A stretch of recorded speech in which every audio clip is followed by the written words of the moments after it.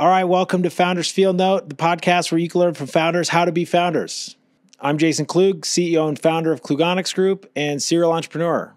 On this week's episode, we have Brad Devine. He's a client of mine. He's been great to work with. He's a YouTuber with his wife, Haley. He has a blog called Somewhere Divine, where they travel all over the world. A lot of great stories about their adventures and how they came to be the creators they are today.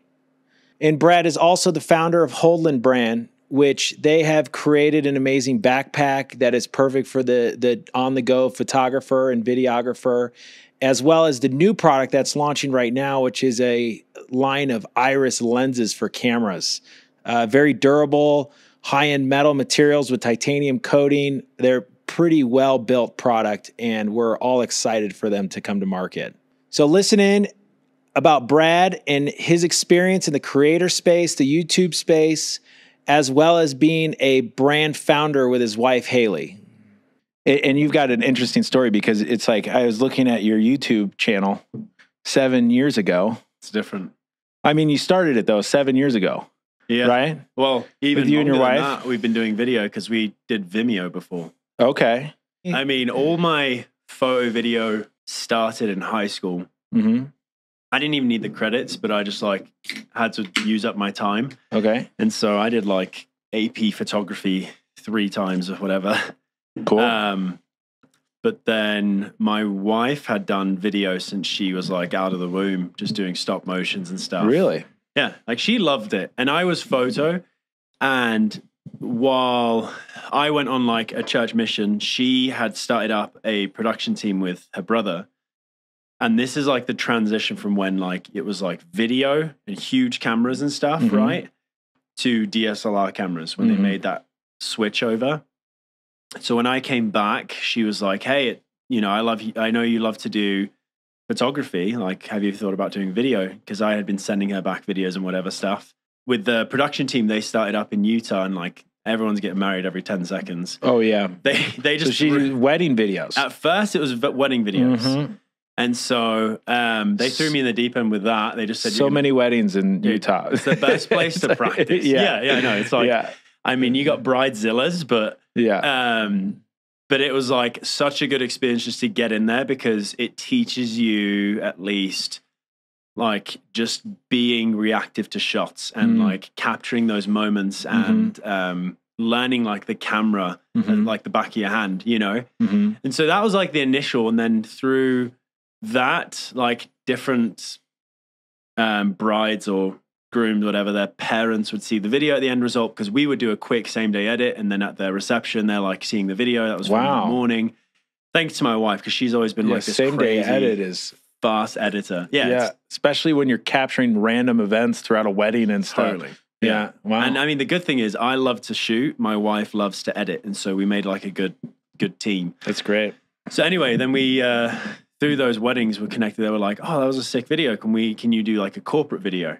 And so then we did corporate videos, and then at this time we had Instagram, and it was just the OG Instagram where you're mm-hmm. posting pictures of your food or just random stuff, poorly filtered, horrible filters. Yeah, everything is sepia tone and mm-hmm. black and white or whatever, mm-hmm. Pixelated. Yeah, it's the old school Instagram icon, and then Facebook was just going out, even though it's kind of the same thing. But mm-hmm.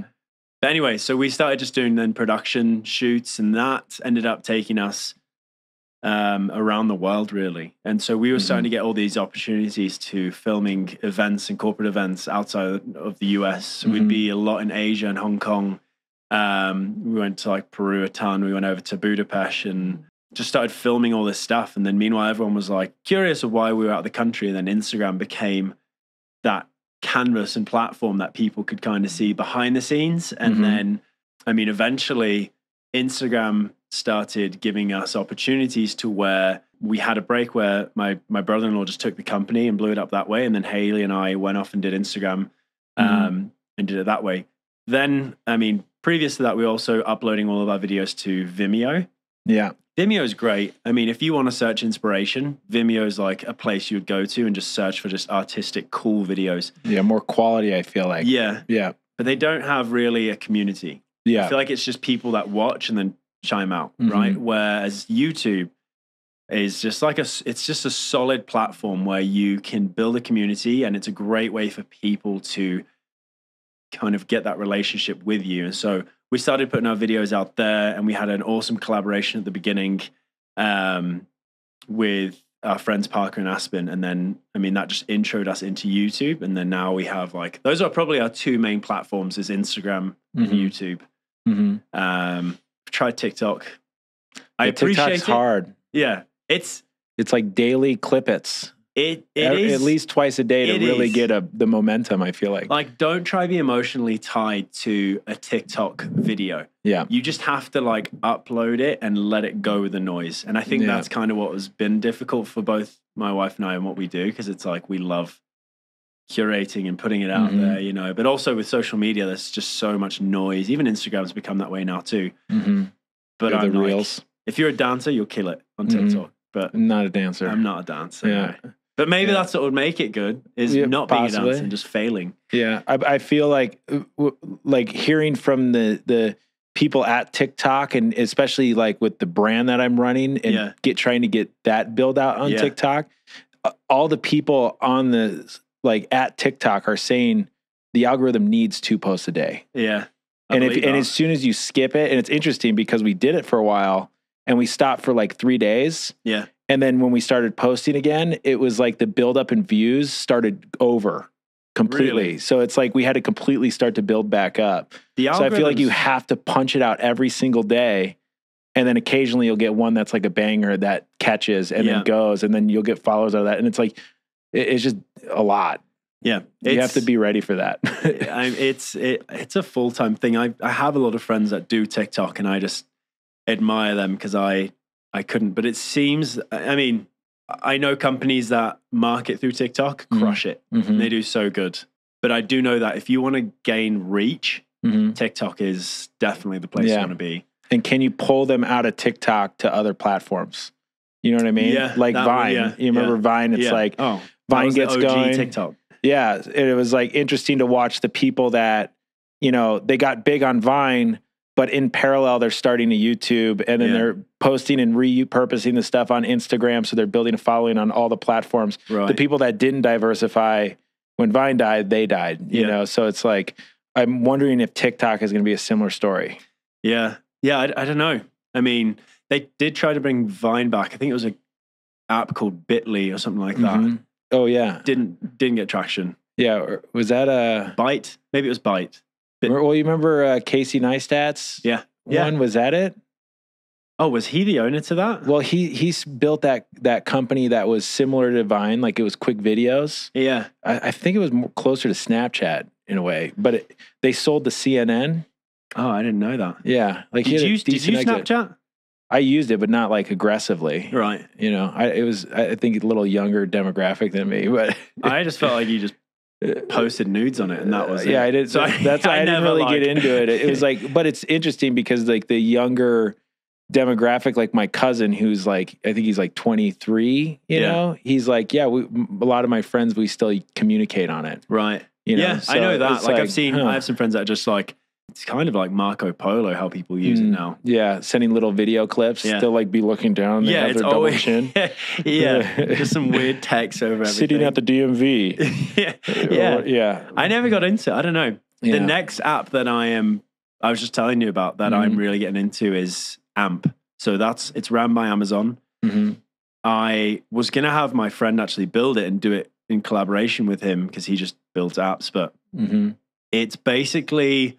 Like, I love music, but in this, you can get all the music rights to post whatever. So you can do soundtracks of genres or whatever, or you can do talking topics, but you can play music in a whole station, and then you chime in, and then you can start talking about a topic or bring in guests. Interesting. There's a chat feed as well. Is there like a Twitch component to it then, in a way? I guess. I mean, will there be like subscribers to you that'll listen to music? Yeah. Like a listen along type thing? Yeah. Interesting. So then you can, I mean... For us, I'm thinking like bringing and just people. So it's going to be more carefree, but like sharing cool playlists and stuff. Cause I mean, it's not really anything crazy, but I have like a Spotify, you know, playlist that people have followed. So I'm like, oh, this would be a cool way that I could share music, but then also chat with them at the same time and talk about just whatever topics. And I don't know. So that's like an app I'm looking at right now, AMP, that I think, I mean, it's not even picked up anything yet. Like Halsey's on it and she has 8,000. That's it. All right. So now like with the YouTube though, like that's when you started that like 7 years ago. It looks like it was primarily focused on travel and content creation or video production, stuff like that. So, you know, when the production company went away, did you guys switch to then focusing on YouTube and trying to monetize it as a day job? Or? Yeah. I mean, the thing is like, if you're a gamer or if you're like Mr. Beast or whatever, right? And monetizing is great. Like you'll make so much money, but you have to be within like the high, you know, views of each video, right? And just know that click channel. The reason why we use YouTube is more for community engagement. They just get to know us in a better, it's not just like a static post, right? It's like they get to hang out with you for a while. And so going into the vlogging world was so difficult for me. Like turning a camera and like pointing to myself and in the middle of public, like I'm not like that outgoing. So when I'm like we're like Disneyland or something, I'm pointing a camera at myself. At first I felt like everyone was watching me when in reality, no one was watching me. Now everybody's used to it. Now everyone's used to it. Yeah. I mean, I remember when they you flip your camera and you're talking on there. I used to be so shy and now I'm just like, whatever. Well, do you watch Casey Neistat then? And I've seen a couple of, I mean, I was like back in the day when he did the whole snowboarding through New York. And all that. I mean, he did it like every day for 800 days. Nuts. But he's back. He's took a break and now he's like back and he posts like weekly videos. Yeah. But he's such a creative storyteller, but also the way he does like videography and his cuts and stuff like that, I always think is super interesting. Yeah. But it's always funny to see him like, he'll like leave his camera up and then like ride up on a skateboard and grab it and stuff. And I always like wonder like, you know, someone's sitting in a coffee shop just nearby watching this guy just like leave his camera and then ride away and then ride back up to it and grab it and start talking to it. So I could imagine it's like, you know, I wish I knew some balls. I wish I knew the name. There was this one comedian, like, I think he was on TikTok as well, but he'd be, I think he was on Vine as well, but he would kind of take fun of like these creators and influencers, and I'm guilty of it, but it's like he would set the camera down and he'd be in the airport and he'd run past the camera and in text he'd be like, I'm about to miss my flight. And then he goes back to the camera and picks it up and then goes keeps that in the cut. Wait, but it's like, funny. So, but Casey Neistat, man, the amount of video and content he's created is insane. Well, so looking at it from more from the business standpoint, so there has to be a point where you and your wife make a decision about technically becoming YouTubers. Like full time. Yeah. So when was that? Was that the 7 years ago when you started posting, or did you start posting and then 5 years ago you started to go aggressively at it and start figuring out ways where you can start your other brand or you can, you know? At that time, I think we were still doing some production work and little like local sponsors here and there.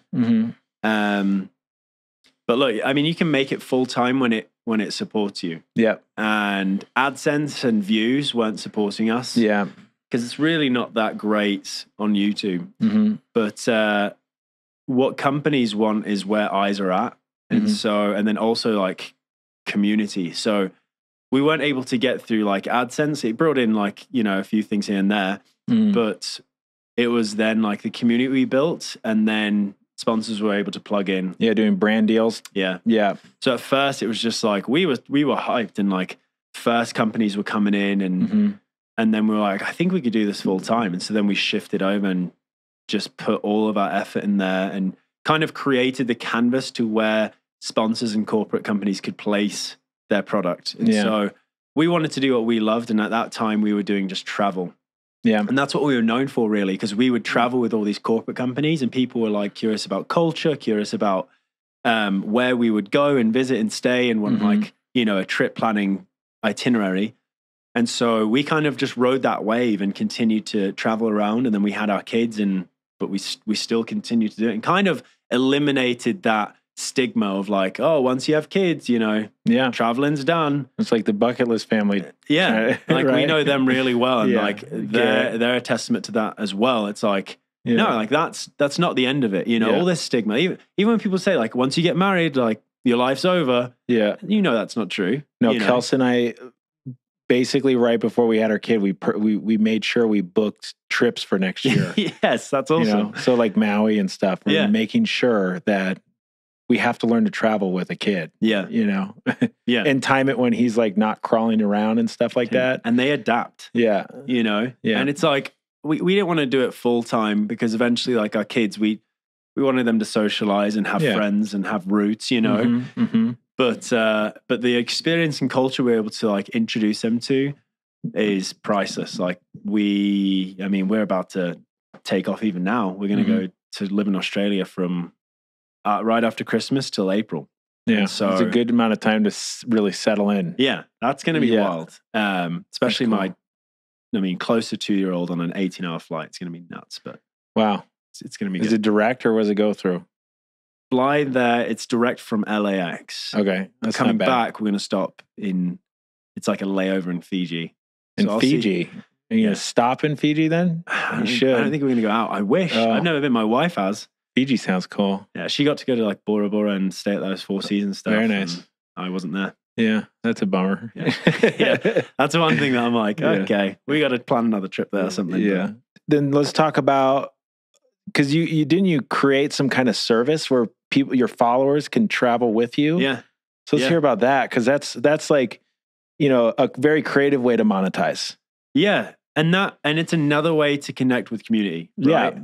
And that's what we're all about. It was like, how do we challenge these statements and like, or even challenge this vicarious living, right? Because everyone was like, what's it like to travel like that? We all of a sudden flipped it. We just said, well, why don't you come with us? Yeah. So we started these service expedition trips, and throughout all these corporate events and that we would go film, they just felt like they were missing something. Like it was either too like luxurious and no real like heartfelt impact, or it was vice versa, right? Yeah. Where it was like very impactful, but like you were miserable and miserable, sleeping on pads and stuff. Yeah, like you were not happy, and so we wanted to.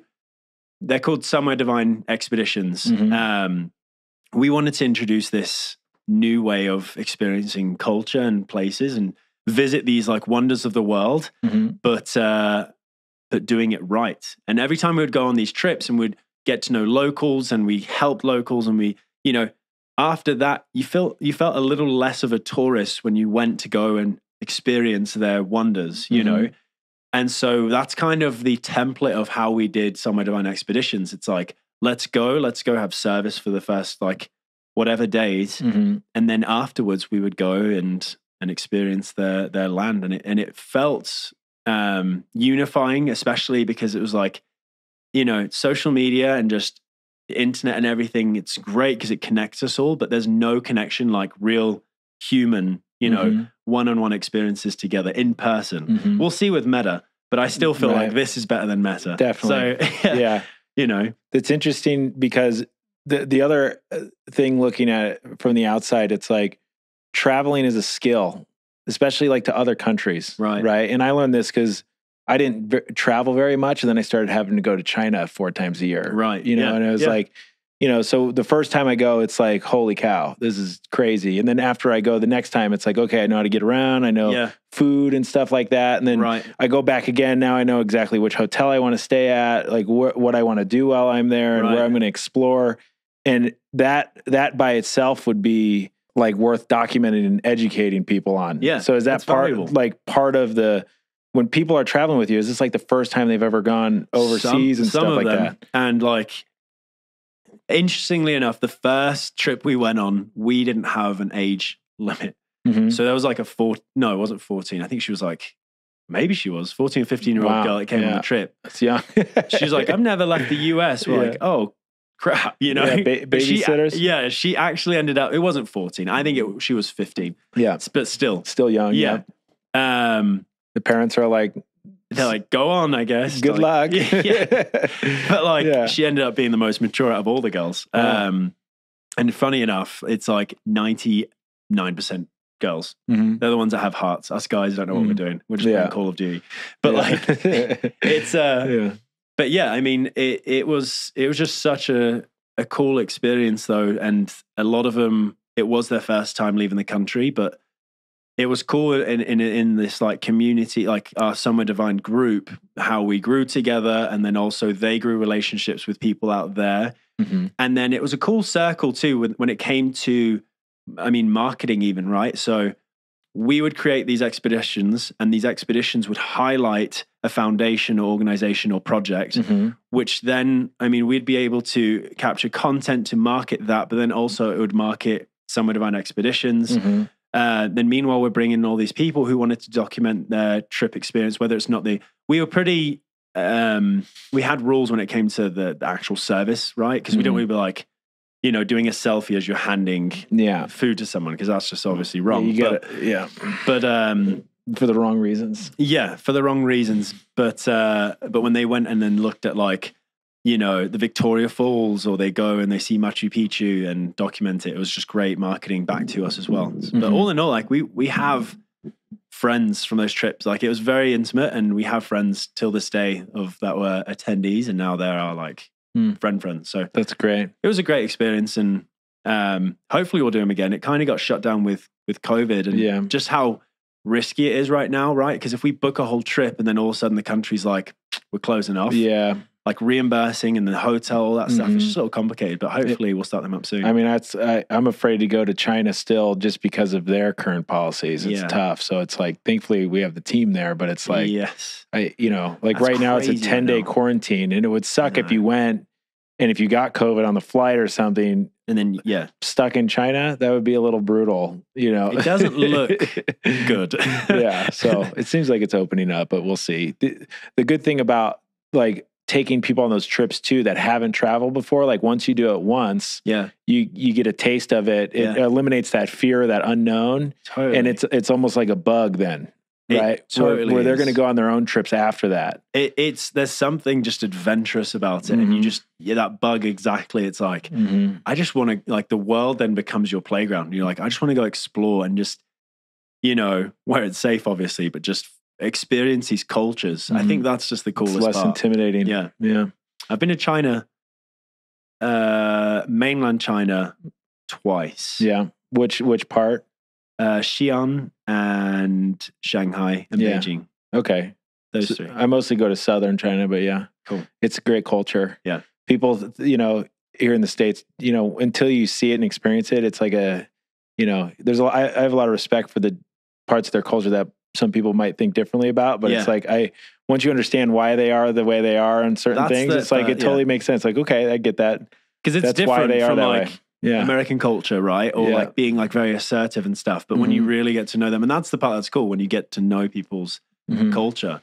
And how to work with them too. That's like what I figured out a lot. Like, you know how they'll hold things back, or, you know, be protective of information because, you know, I don't know, they don't want to be reprimanded or something like that. But then when they realize, like, we run it like an American company where it's like, that's going to be celebrated when we get that information or learn about that. Okay, the office isn't comfortable. Okay, well, why didn't you tell us? You know, let's get you a new building, right? Like that's the type of stuff that goes on where it's you know, it's just the way it is. And once you start to learn that, then you start to ask the right questions to get things out so where they feel more comfortable opening up about stuff. And I think a lot of the team over there likes that more and more, knowing that they have a voice and stuff like that. So that's been rewarding, working with, you know, helping adapt that Chinese culture, at least at our company over there. That's a cool aspect of your work for sure. So when did Holdland start? Is that a COVID project, or when did that kind of come about? It was previous to that. I mean, it's funny because at first, this was like 2016, maybe. Oh, okay. Yeah. Because we did the backpacks at first. And that's funny because I was somewhere in Asia, actually on an expedition trip, and I was talking to one of my friends on the trip. And I was just like, you know, because social media it's so good. But if you don't if you don't show up, then it's done, right? You lose it or you have to build back up. Yeah. You know? And like algorithms and all that stuff and just what's new, trending, all that stuff. You just never know. And so I always felt uneasy having all my eggs in one basket. Yeah. And I always told myself I would never design a backpack. Like, cause I'm like, if I need to do something tangible that I can, you know, give value in. And I was like, I'll do anything, but not a backpack. Because everyone goes to college, they come out, they say they're an entrepreneur and they do a backpack. Or a shirt company. Yeah, you would know more than anything. I'm sure you have them coming to you all the time. Oh, yeah. Or a shirt company, yeah. I mean, no offense to them if they're making it. Crush it, go hustle, great. Yeah, but can they build the brand and, you know, really get the following and the consistency? Like, that's the tough thing there. Yeah, and I mean, fortunately on our end, it was kind of flipped because we had the following or like the community. And so... anyway, but then it led to me designing a backpack. Yeah. And I was like, if I'm going to do this, I want to introduce just like something new. I don't want it just to be this same backpack in a different color. And so I came out with the first backpack under Holdland, and I came out with the name Holdland because I was just out there. And at first it was going to be just bags and backpacks and those soft goods, right? So I'm like, Holdland is like traveling, you know, you go around. What was the problem you were solving with that backpack? Did you feel like you had a mission with the backpack other than just starting the brand? Yeah, like I had, again, from my production days, right? I would just go on these trips. I would load up my backpack. By the end of the trip, like it wouldn't add any convenience to me while I was on the trip. It would just hold my stuff, which I guess is a convenience, but it just basic, right? It was just a potato sack. I would come back. I would have like a jacked up back, and it was just like not convenient at all. It's just a mess. Just a mess. I wouldn't even really find stuff, and cables all tied up and stuff. Yeah. Like, and I'm just like, there has to be something that at least looks aesthetically pleasing as well. That doesn't like highlight that I have something techie. And so with Holdland, like what I was able to kind of achieve was that back support, and then also some, it was the coolest thing. Like I've really, like, I love your industry, what you're into, because developing and stuff like that, products, it's fun. It's so fun. And I remember when I was developing this backpack, I have a good friend, Bo Euler, who he connected me with a guy who... I know Bo. You know Bo. Yeah. Enlisted Design. Yeah, okay. So he... we had done a project together in the past, and then he was like, if you ever want to work together, let's do it. So I was like, hey, I'm going to do this backpack. And then he connected me with this guy who previously did, you know, backpacks for Jansport and Hurley and whatever. And so... The specific, you know, capability backpack, like people are very specialized in it a lot of times. There's backpack which is great. Too. Yeah. Oh, yeah. So anyway, I'm like, I'm trying to communicate what I want to him, and then he gives it to the factory. At one point, I'm like, I need a hip belt that actually helps me. And so this was one of the cool things of the first backpack, and I ended up cutting it out of cardboard, which is every developer and engineer's best tool, I guess. Yeah. Or cardboard, pre-3D printing. Whatever, yeah.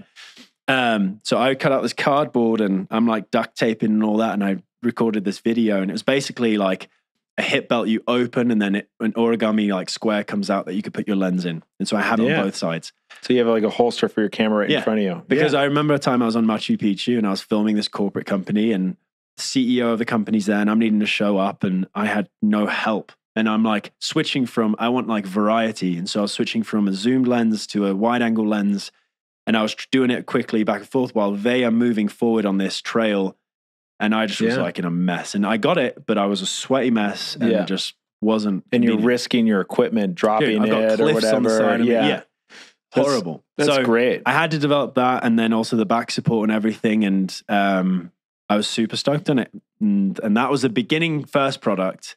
But while I was in Vietnam, where I was doing the backpack, I had thought of an idea of another inconvenience within the photography space. And I guess by the time everyone will see this, it'll hopefully be out by then. Well, yeah, then. We'll probably launch this, Yeah, that's so around Christmas time. Yeah, around Christmas time. So we could time it with you, though. Yeah. Yeah, because it should be after that. We're air freighting the first ones in. But and this is the first time I'm like publicly talking about it. But when I was there, an inconvenience of mine when shooting as well was just the simple thing as a lens cap.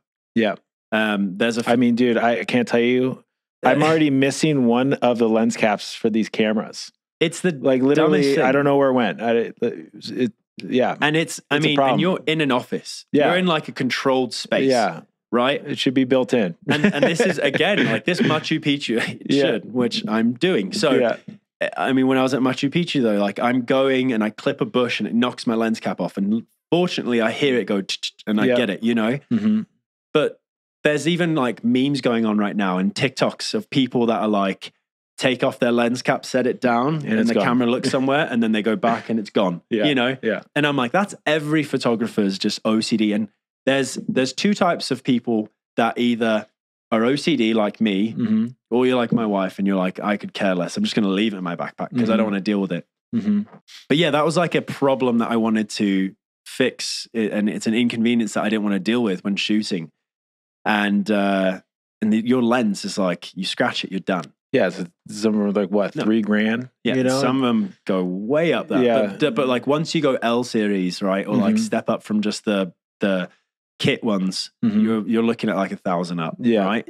And so I was like, okay, well, there's a style of photography as well called run and gun. So it's the ones that like aren't setting up, you know, they're like just going around catching these action especially shots. Vloggers and stuff like that. Especially vloggers, high adventure, or even just like soccer mums, right? It's like they've got their kids to deal with. I remember I was in the factory and I was talking, I had one of my designers there, and then I had the factory owner, and then we were just looking at material, and then I was like, you know what else? I was like, do you work with metal and stuff? I had no clue, right? He's like, no, but they're all connected. So anyway, I had this idea, and then I started snowball effect with this idea.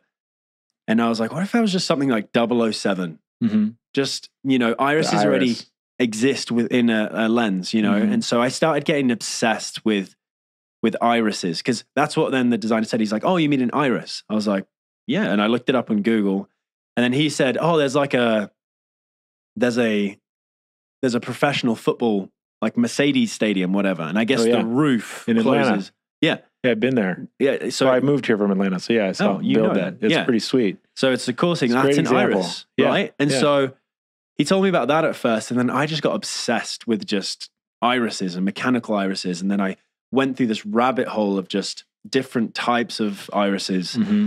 And I was like, if I can include this, or if I can, and in my head, I'm like, it's possible, it's doable. I didn't know if there was a patent for it yet, or if like, you know, Canon or Nikon had already advanced in it. But I was like, this is what we need, like a lens. You put it on there and you just a twist, and then it covers the most important part of your camera, right?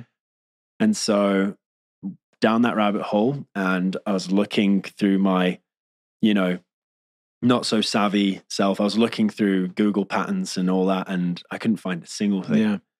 And so then I was like, okay. Saw an opportunity. Yeah. So this is pre-COVID then when you came over that? So this was... Because you were at the factory, so you know. This was, yeah. I think last time I went to China was December of 2019, then I couldn't get back in after that. No. Yeah. Yeah. So it had to be just before then. Yeah. Okay. And I have a picture where it's like, it shows backpack material, that, and then all of a sudden there's this like little weird lens with an iris on it. There you go. Of just Sharpie, you know, whatever. And I'm like, that's when it first. I mean, that's how those good ideas start. So it's in line with Holdland as a brand, right? It's utilitarian, you know, made by a videographer, photographer, that has plenty of experience on the field. So makes sense. Adding that convenience, and that's what each product needs to kind of accomplish. And so this one, you know, when I finally got the patent, I was like, man, this is awesome. And then I connected with Bo, and also I hired out a iris calculator guy out of Canada, and he did the math for the irising. And then I went and talked to Bo, and they did some of the designing there. And then I was like, I need someone to bring this to life. And then he recommended you guys. Yeah. And that's when it all began. The engineering action it come to life. Yeah. So and now it's there. Production is beginning. It's POs are placed. That's exciting. It's nuts. Yeah, because now we're talking like almost 4 years, right? That's 3 years. Isn't that wild? That's wild. Yeah. I keep thinking back to stuff right before, like I was in New York for the New York Toy Fair in like end of January 2020. Yeah. And you know, came back from that trip, and then like literally like 2 weeks later, they like turned the Javits Center into like a temporary hospital. And but that's crazy to think that that was like 3 years ago now. Yeah, so time flew. It's such a blur It's a blur. But yeah, it's crazy because I mean, you can talk to your team probably and they'd say the same, but I'm annoying when it comes, because I just want to get things done. Yeah, keep it moving. I'm just like... You've taken some breaks here and there, I've had to figure things out, but you always came back and kept it moving. Yeah. Which is common though. Like, like out of all the clients you work with, like, you know, sometimes it's like you get to a prototype and then you need to go talk about it, get some feedback, you know, raise money, whatever the hell it is, right? And then you're back to it, right? So it's like, at least you didn't forget about it. I've had people that have come to me, and then like just yesterday we had a meeting with a guy that I talked to like 5 years ago on his idea, and now he just got to a prototype because he had to figure a bunch of stuff out, but he kept going at it because he kept seeing the problem existing. Yeah. And that's just enough motivation. See, I think I tripped into progression. Like I had the backpacks going, I sold out of those.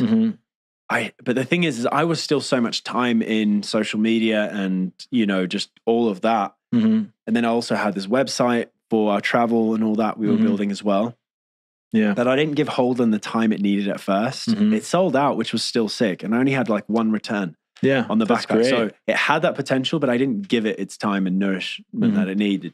So honestly, I was guilty of putting the Iris on a back burner for a bit because I was like, where am I going to get the funds? I don't have the bandwidth.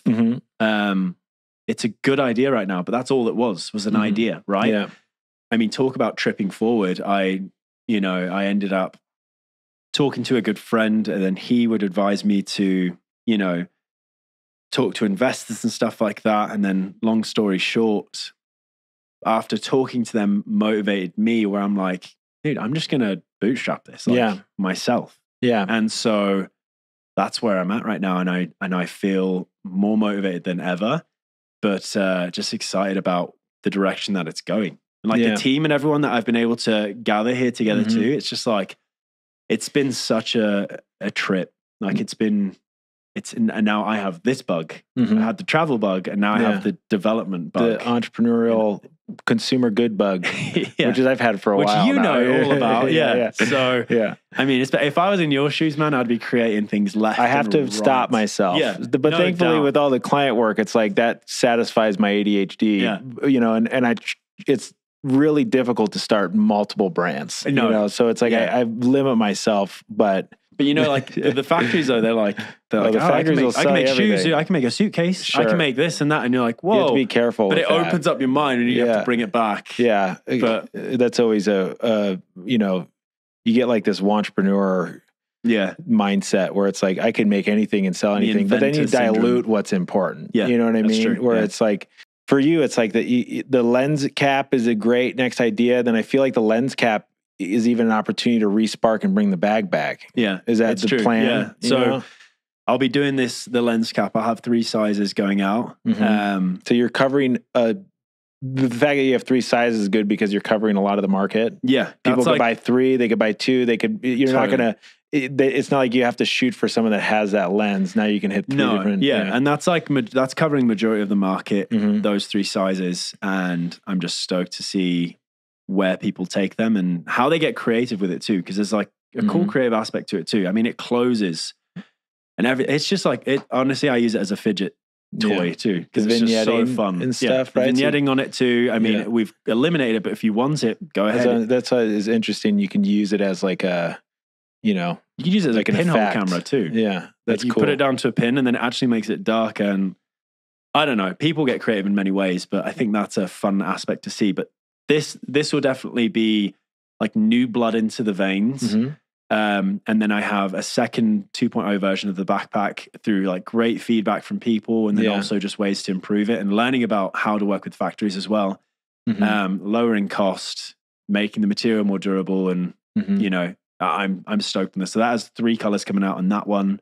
That should be releasing around the same time as well. But it's just, it's fun. It's like fun to have this vision of something and then to actually get it tangible. Again, I'm sure you guys know, but it's being able to add that value also to, because I consider myself more of a consumer myself. Like I want that for me. Yeah. And if I want it, I'm sure someone else would want it as well. Yeah. And so I'm very excited just to see how, it just elevates people's experience in creating and getting out and shooting and doing stuff. Yeah. The hardest thing though about that is, and I've learned this, sadly, your opinion only matters if you're buying 1 million of them. Yeah. You know what I mean? Yeah. So it's like, this is the thing. It's great to start knowing that, you love it and you use it because you are the demographic and the consumer. But, knowing that when you get 1,000, 2,000 of them out on the market, that feedback is going to come back in. Yeah. And, you're going to learn more from all the different use cases that you're not capable of doing as a single human being. Yeah. Yeah. So, I'm excited for that feedback though. It's valuable. Right now I'm just sitting on this stuff, right? And I am just excited to see what people give back, their feedback and everything. And I've heard stuff already, and I'm, luckily, but we've been able to make those changes before we actually get them all in hand. But ultimately, I just want to create products that people are stoked on, and it just elevates their experience. And so they can't look back and be like, I want to go back to, a traditional lens cap. Right. It's like, no, dude, this thing, I don't have to worry about it. This backpack's super comfortable, adds this convenience and fits all of my equipment. Yep. So they won't have to look elsewhere. And I'm kind of excited for the day that I start getting people trying to knock me off, because that means it's been successful. It's flattering. Yeah. Yeah. it is flattering. I know you cannot make the Iris out of plastic. They will do that. Yeah. And it will be trash. Yeah. Or it won't have the smooth action that yours does. Or it'll be thicker vignetting. Yeah. I mean, we've gone over all this trial and error so many times. So it's dialed. Yeah. It's dialed. And so, excited for that. Then the future, now that you're going to focus energy on the brand, and is the YouTube stuff going to shrivel up as much, or is consistency there? I think it's going to go back to its roots of just creating for fun. Okay. So not as much of a job, but more of just keeping afloat out there so people know what's going on in your life and stuff like that. I feel like we had some life changes too, and mixing up our house and just making a lifestyle that's more, not so reliant on that stuff being cranked out like crazy. Yep. That's smart. And also with times, you just don't know right now, right? So, and we've started to make that transition already, that we're starting just to partner with people that we truly can stand behind. That's great. And so Haley, my wife, she's, Canon ambassador, and we love our partnership with Canon. We'll talk about not royalties, but we'll talk about, what's the word? Licensing deals, hopefully in the future. That would be epic. That'd be great. Yeah, we'll see. But our partnership, at least on the sponsorship side, and that she's an ambassador, is just so great. And so with that, there'll be things here and there with ads, but it should come off to our community just like, oh yeah, like you guys and Canon, and we can stand behind it. So we'll continue to do that. But I think as we continue to do like product-based stuff, and that we'll become more dependent on that, that we'll just be able to have fun with video stuff. The brand will also, I feel like, bring new eyes to your channel and your community, right? Where it's like, and that being said, knowing that you're bringing in videographers and photographers and stuff, do you think that'll shape sometimes the content that you put out to where you're appealing to videographers specifically, or is it you're going to just stick to your roots there? If you have a bunch of people that are doing video work, are you going to do a tutorial on specific type of videography or something? Is that something that's... Yeah, if it's on brand, we'll definitely... I think that's something I'm really excited about, is connecting and collaborating with different creators as well. Yeah. I've got a handful of people that are excited to just receive their own Iris and test it out and review it and stuff. And some of them are like hard critics that totally I'm a little nervous about, but also confident about. It's this weird feeling where I'm just really excited to see what they do, but I'm excited for the direction things are going. I talked to my friend, he's a pro skier, and he was telling me the other day, because I'm always thinking about where can you do a plugin? Where can you get incentivized? Where can you do this? And he said something that was kind of inspiring in a way, because he's like, when I send it off a cliff, he's like, I don't want to be thinking about a paycheck. Yeah. I just want to be thinking about the landing, the landing, not dying, but just the thrill and love of what it is. Yeah. And before all social media and stuff like that, like my wife and I, we would just create just to create, you know, and we'd print out pictures and we would, you know, make DVDs with videos and show friends. And I think that, and I was even talking to my wife the other day, because sometimes we get so categorized, like, what kind of photographer are you? Like, what kind of video maker are you? And and then I asked my wife this the other day, I'm like, if you go back in time, what videographer were you? She's like, I don't know. Like, there's not really a name for it. And I think it's kind of interesting that. And then with my friend skiing reference, it's like, it's kind of just going to the root of creating and loving video and all that. Yeah. Is what we want our YouTube to be, which I feel like it's just maybe the noise and instantaneous content that everyone's receiving. It's kind of gone away from that a bit. I mean, TikTok, I can go on that for hours and laugh my head off. Sure. Yeah. But there is something that's disconnected a bit. So I don't know. We always try to provide value in our content. So we'll probably just continue to do that more and have it feel more like the hobby and thing we love to do. Well, it takes the pressure off of it. Yeah. You know, you can focus on the brand, get the income from that. And, which brings more creativity. It's weird. I agree. Yeah, as soon as they like bring paychecks, all of a sudden your brain is working differently. You're thinking about how to satisfy where the money's coming from, you know, versus like, what if I just want to tell the story about this trip? Totally. Yeah. Which is great. So yeah, I mean, future's bright and we're, you know, there's been a ton of bumps in the road, but ultimately we're optimistic. Yeah. Yeah. There's no way to avoid them. Yikes. Yeah.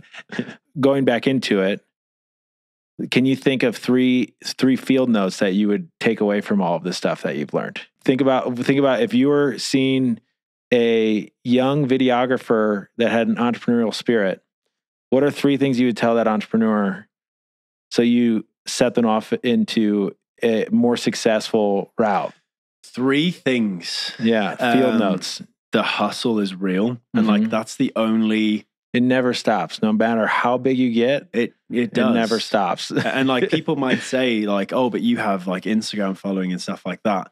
Doesn't matter. Like, you have to be like your main cheerleader as well. Because the most thing I realize in this is that it really is you're alone. You know, and you fortunately find these people that can see your vision, but you're driving it. And even Bo was telling me, he's like, that's why CEOs have most equity in company. That's why they get the biggest payout, is because those initial like starting points are hard. Yeah. And you have to grind. Hustle and grind. And like, you have all the hats on. So to someone starting up, it's like, just remember that you have all the hats on. But if you believe in it enough and push it, I mean, and I'm still not there yet, but I have confidence that it will work. And yeah, that's the first thing, is like, definitely hustle. The second would be network. I think definitely networking and then connecting those dots and never burning bridges. Yeah, finding resources. Because I mean, one thing led to another. The way I met Bo was actually through a client I did production work with, and then that was its own story, but we connected through there. And then through Bo, I was able to connect with you guys. With you guys, now I'm connected to, you know, all the factories. And then, you know, it's just networking and just being a good person. I mean, I don't know. I think it's a bad stigma. It's like, you have to be like a douchebag in this business to get successful, right? It's like, don't get walked over. But like this, you can't really network if you're not a good guy. Like, you could be friendly and stern at the same time. Yeah. You know?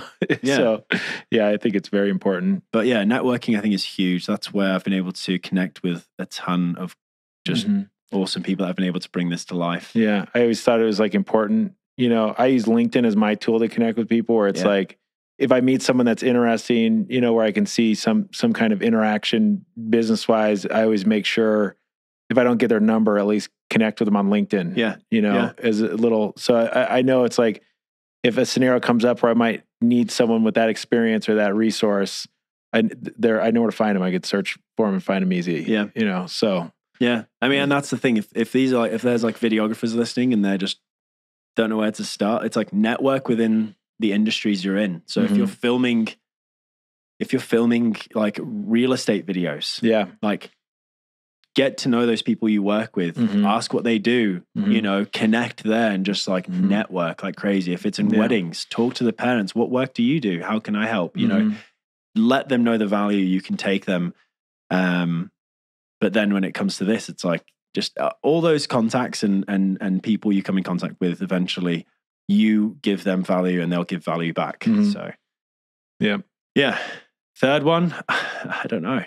Those are two good ones. I think we could go with that. We'll go with those. Yeah, because I mean, even thinking from my perspective, when I started this company, I mean, I was a solo guy in a 1-bedroom apartment. You know, so it's like in order to do that, like, you know, I remember, and this is, you know, like now 9 years ago, but at the time, you know, I remember there was a few times I couldn't pay rent and stuff. I had to figure out how to pay rent, you know, and it was tough, but it was like, you know, I just kept leaning to my network, you know, and I know that if I went to a networking event and I knew one person there and I go talk with that one person, they're going to introduce me to this person they're standing next to. And it eventually, you know, expanded outward. And especially with like, you know, digital connections too, where it's like, you know, even if you don't meet them in person, you know, if you leverage the platforms, like everybody's so accessible these days. Yeah. So it's like if you're not doing work and you don't have paid work at the time, for example, like let's say you're, you know, paid by the job or something. Yeah. It's like, then you better be sitting, you know, either on a computer connecting with people and messaging them and making connections or reaching out to connections about their connections or whatever. Or you're going to hit a wall, or get out and go to, like you said, an event or whatever, or, get the most out of everything around you. Well, that makes total sense. That's applicable across the board then. It's not just photographers, but it's like whatever you're doing, just be the best at it. Yeah. And then connect. I guess that I do have a third one. Okay. But it is like, be humble, right? Because in my mindset, and I think you actually told me something at the beginning, but it's like, you can only get so far by yourself. Yeah. Right? Definitely 100% bet on yourself. So like you're alone in an apartment, you know, and you have this idea. It's like, but there's no better investment than in yourself, right? But when it comes to the point where you need to, you know, learn from people, like be humble. Oh yeah. And, you know, like how many mistakes and stuff have I made in this journey already? But I'm better because of it. And I'm learning from like great people that have experience and wisdom in this area, where that has been like something that has perpetuated the work forward as well. So, and you know that the other people, you know, mentors and stuff have made way more mistakes than you. Oh yeah. So you got to learn from those. Yeah. Yeah, I agree. So you don't have to I always like to kind of force my way into mentorships with people. Yeah. It's like, you know, even though they might not know it at first, but over, you know, it's like if you get an opportunity to have dinner with someone that's experienced, you know, or have a drink or whatever, it's like, you know, to ask questions to them that makes them pause and think. It's like, they'll find that conversation lucrative. Yeah. You know, true, where it's like, okay, that's a question I haven't really had to answer before, you know, and then they'll think about it and they'll think back to past history or whatever. And then you'll walk away from that dinner with, you know, knowledge that they wish they had before they made that mistake, preventing you from making it yourself. And that's incredible. And that's just, you know, offering to buy someone dinner or whatever, or like, you know, have a cup of coffee or whatever. I feel like that stuff is like, that's super valuable. And that happens at every stage too. Oh yeah. You know, it's not just the beginning. As soon as you stop doing that, you're at risk of pausing and hitting a wall. You know what I mean? Like I always try to, you know, even with like, you know, clients that are just starting, I feel like I still want to put the same amount of energy in picking their brains just as much as I would someone that's very experienced. Yeah. You know what I mean? Yeah. They're going to have experiences as well, or skill sets that are, you know, super valuable and easy to learn from. And as soon as you put yourself in a position where it's like, if you are not humble, you're not going to take the time to ask those questions to the, you know, someone at a different level or wherever they're at. Sure. And it's like, then that could prevent you from learning something that actually could be super valuable. Totally true. Another wall that you put up if you don't do that. It's those walls that screw you over, because you put up those walls and you're like, this is my project, this is my success, this is my company, this is, you know, and every one of those walls without like that blind you, just put you in mud and you can't progress. That's a great one. Those are 3 good notes.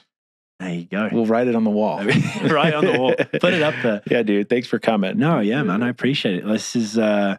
This is great. I haven't been able to talk about this, and I mean, you guys have been so much of a help in this process. So super appreciative. Okay. That was it. Brad Devine. Thanks for listening and watching. There's a lot of great takeaways there. it was interesting to hear the journey that they went through becoming, wedding photographer and videographer, to how they started working together as a husband and wife, to how they began to travel the world and document it and share it with everybody else on YouTube. And then also get inspired in building a product line with Holdland. And it's really interesting to hear the stage of events that he went through and they went through to create where they're at today.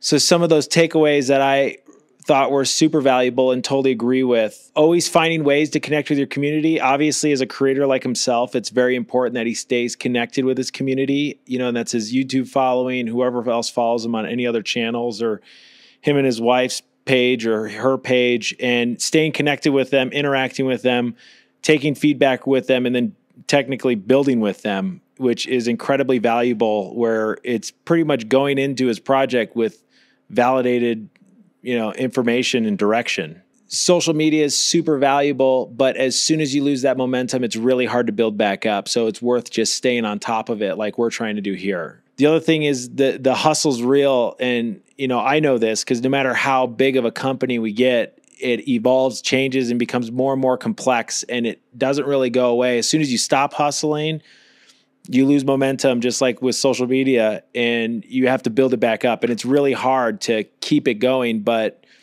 if you have that mentality of just continuing to go and go and go, eventually things will pop and you will figure out a groove, and you'll just get more and more used to the fact that you have to hustle to keep it growing.